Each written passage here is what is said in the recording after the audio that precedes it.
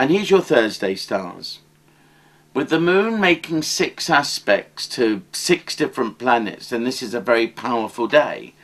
For you, there is a psychic thread to what's going on. Do you go to your local spiritualist church? Are you seeing a clairvoyant? Or are you the one that's psychic? You know, on an everyday level, maybe you should just trust your judgment and your intuition, and it won't do you wrong. But remember that aspect earlier in the week when I said don't go over the top, know your limitations. Keep things in perspective and you'll be fine.